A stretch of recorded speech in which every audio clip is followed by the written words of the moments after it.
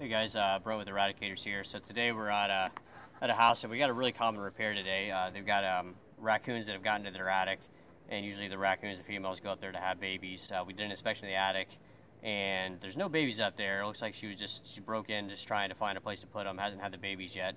Anyways, just want to show you the repair we're going to do. This is a really common area for raccoons. Are these porch areas, and what happens is this porch was probably installed after the home.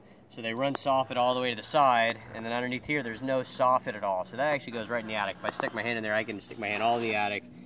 And this is a real easy area for raccoons or possums, squirrels, rats. They climb up, they get onto the porch, and then go right in this area. Now, you could actually have the soffit replaced. It'd be really difficult for one, but even if you have soffit there, an animal like a raccoon or a possum can easily just push the soffit up and go right in there, because they can stand here. Or a squirrel or rat, since it's right here, they have something to sit on and they can chew a hole in and go right in. So what we have to do is we have to section off this entire area, and you see that there's these channels that run through the top of the porch.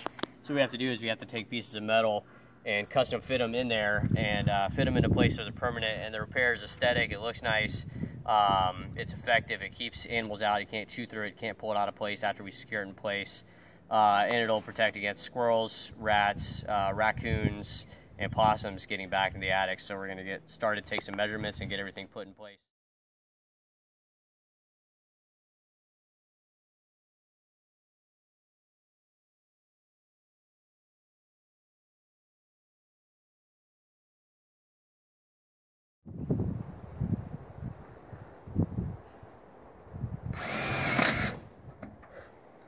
Alright, so as you can see, we've sectioned off the entire porch. What we had to do is the fascia wasn't quite long enough for these pieces of metal, so we ran a piece of metal on the entire fascia to secure that into place, and then individually had to cut all these pieces of metal. I got them in there. You can see they're really solid. What we did is, we make sure we want water to be able to flow through there, so it's really important in our repairs that we keep the functionality of the roof and the gutters. Water's going to come off the roof. Here in Florida, it's really important that it comes out the roof. If any water were to get behind there, it can still flow out towards the gutters and not pull up back there.